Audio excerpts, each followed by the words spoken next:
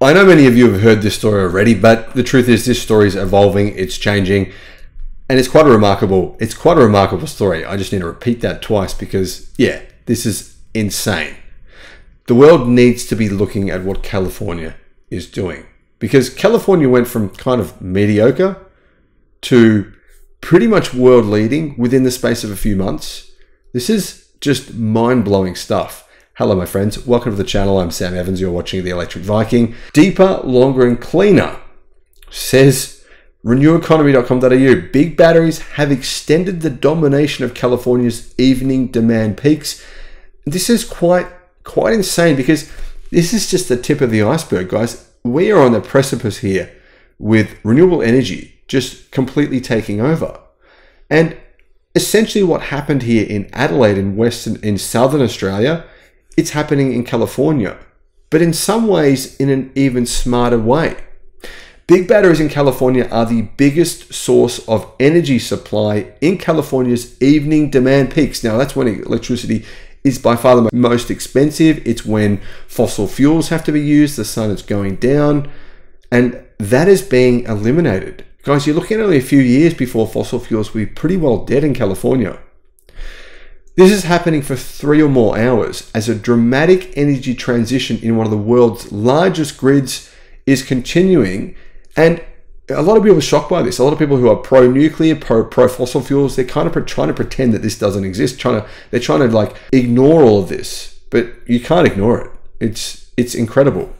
The emergence of big batteries as the dominant player in the evening demand peaks in California, one of the biggest grids in the world, the falling influence of gas, and the growing share of bulk power from wind, solar, and water have been the significant developments in the world's 5th biggest economy this year, says reneweconomy.com.au. I'll put a link, by the way, to their website in the description.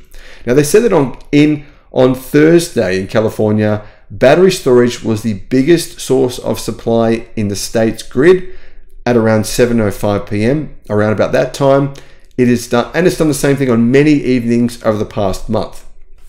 Very, very unusual here, guys. It's kind of like a future utopia where all the solar was being wasted during the middle of the day. Guys, you know, electricity is so cheap in the middle of the day, sometimes free, sometimes even in certain places around the world during those peak times during the middle of the day when the sun is just producing too much energy for the grid. You'll find negative electricity prices. It's actually commonly happening now, even in European countries as well. Well, all that extra energy is just being wasted in a lot of countries, but not in California. It's being stored by these big batteries, which, by the way, more of those are being built right now. And then, of course, it's being used as the #1 source of electricity between 6 to 9 p.m. in California's peak time. You've got what? 40 million people in California. Most of them are returning home during that period of time, turning on their air conditioners. So normally what happens is that battery supply tapers off. However, that is beginning to change.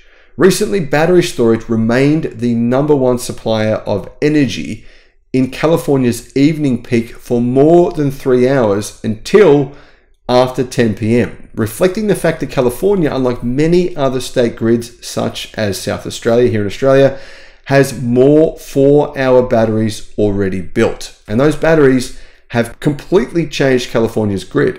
Gas, the previous king of the evening peak, which is obviously expensive, did not rise in the way it used to. Now, usually, right, gas is a dominant source of energy during that period of time in California's grid, but it's not anymore. The use of gas has halved over the past month in California. Halved, come down by more than, I believe, about 51%. So you guys are moving away from all kinds of fossil fuels, not just coal, it's also gas. Battery storage has helped flatten the so-called solar duck in the middle of the day as it soaks up excess solar to store the output for use in evening peaks.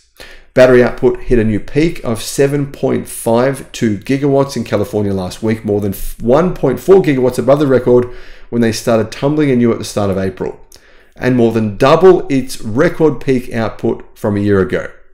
So more than double its record from a year ago. That's insane. And what's more insane, guys, just imagine the future. I like to think of this stuff. I like to think of how is this going to continue to change? How's California going to, how are many of the world's grids going to continue to change. This is just the beginning. Imagine where we're going to be in 5-10 years from now. Fossil fuels in California will be completely extinct. The other remarkable element of the California transition, says Renewable Economy, is the run of days when solar, wind, and water hydropower contribute more than 100% of state demand in that day for up to around 10 hours.